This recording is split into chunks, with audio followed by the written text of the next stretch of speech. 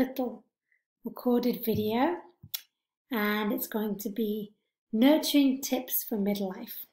I'm recording it on a screen recorder, but I thought I would just put it here just in case anybody wanted to follow along. So, nurturing tips for midlife.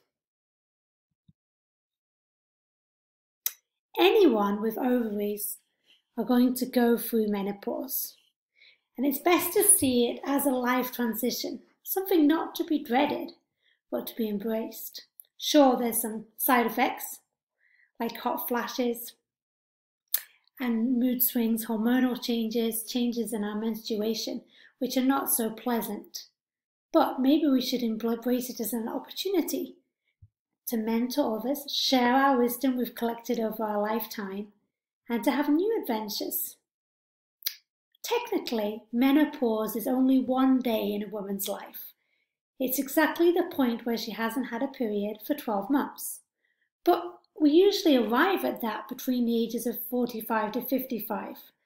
I'm 40, so I'm still not there yet, but I know it's coming. And we can have premenopausal symptoms for up to 10 years. During this time, our menstrual cycle changes. They may become shorter, longer, heavier, more irregular. Our emotions may go up and down. And our estrogen levels are going down. The body's producing less estrogen. We may have trouble sleeping also. When I was preparing for this, I came across a really interesting article that in the UK, Channel 4, which is a TV network, has done the first policy of its kind to support women going through the menopause. This is pretty impressive. It's creating a supportive environment, giving a cool place for people to work, and just generally being more supportive and understanding about it. So I looked and found some great quotes, because oftentimes when we approach any transition, be that puberty earlier in our life or maybe menopause, the mindset we have towards it is very powerful. Here are a few quotes. I see menopause as the start of the next fabulous phase of life as a woman. Now is the time to tune into our bodies and embrace this new chapter. If anything, I feel more myself and love my body more at 58 years of age than ever before. That's the actress Kim Cattrall. If you deal with it in a healthy fashion, then I think you come out the other side a better person. I've got more energy than I ever had in my early 50s before the menopause. Julia Walters, another actress. Here's a couple more. Many people I've talked to see the menopause as an ending, but I've discovered this is the moment to reinvent yourself after years of focusing on the needs of everyone else. It's your opportunity to get clear about what really matters to you, and then to pursue that with all your energy, time, and talent. Oprah Winfrey. I'm going to introduce you to somebody I stumbled across after listening to a podcast called The Outdoors Fix.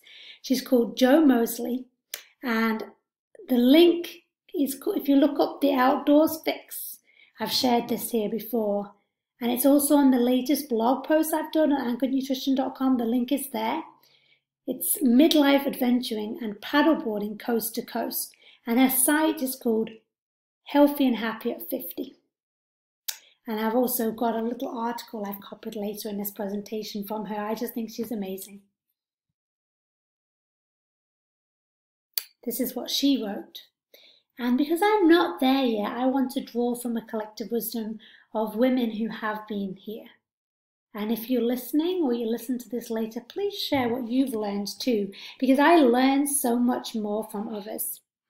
Above all, remember that life is so short and so precious. In our 40s and 50s, I'm sure we all have friends who are unwell, those we have lost too soon, far too soon. I'm here, I'm healthy. I want to make the most of the days ahead. I spent years waiting for my body to be slim enough, the last 10 pounds, to do the things I wanted to do. I don't want to wait any longer. This is not the stuff of transformation pictures, no before or after triumph, no diets, cleanses or programs, just tiny moments of accepting, loving, nourishing myself as I am. Dimpled thighs, curvy tummy over the years. Am I 100% body confident every day? No, absolutely not. But then my confidence in my work and being a mom ebbs and flows too. So why would I expect this to be any different? Ups and downs, forwards and backwards.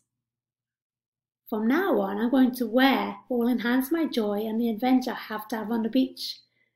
Not to play anybody else's agenda of what's deemed appropriate, brave or required to prove myself. Sorry, my son just walked in. One day a wetsuit, another leggings, and a rash top, a swimsuit or a woolly hat and scarf as I feel fit. My adventure, my body, my choice. I finally realized that the time is now. There are waves to be ridden, shorelines to clean, cartwheels to enjoy. Today on the beach, just as I am, my body and I, friends at last. Dimpled thighs, joyful heart, peaceful soul. Jo Moseley, check her out. So, moving on to nutrition. I wanted to set the scene so that you could think about this as an exciting new adventure, not the doom and gloom and the central weight gain that the media paints it out to be. It doesn't have to be seen that way. It's important to note that after menopause has occurred, women have increased calcium requirements because of the decreased levels of estrogen during the first 8 years after menopause. This can lead to a potential loss of bone and risk of osteoporosis. As we get older, we also lose muscle mass. Hey guys, can you turn the tap off and be quiet? I'm recording a presentation, please. Just please, thank you. Sorry about that. We also lose muscle. This is also known as sarcopenia. You're not defined by a number of a scale though, and the scales may change during this transition, the same way they did when we went through puberty. Some call this the second puberty. But if you start dieting, counting calories, and obsess with the number on the scale, it may make you consumed by it and anxious. The key to this transition in your life is to know that you are worthy, you are priceless, and to focus on self-care and having fun. So, a few tips from a nutrition and self-care point of view, knowing those factors, is to be gentle with yourself and the process, to know that you are worthy and wise. Check out the book, Intuitive Eating. It's very powerful. And also I love the Mindful Eating Workbook. These practices can be life-changing. Find joyful movement, including strength training to protect against the loss of muscle as we age. So strength training could be doing exercise with weights. I particularly love using a kettlebell. There's lots of great online workouts.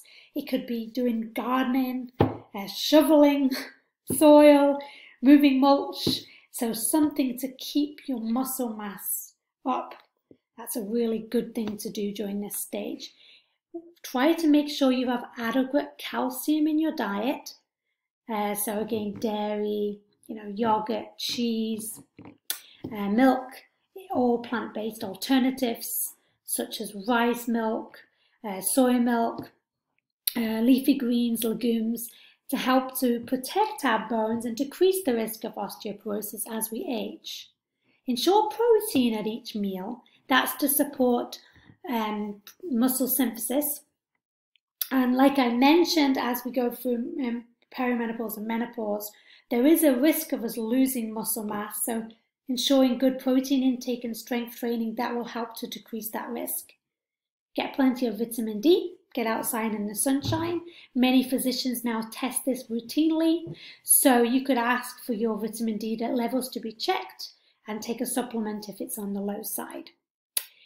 Now, you'll always hear me mentioning this, but I think it's vital when it comes to self-care. You need to find tools to manage stress.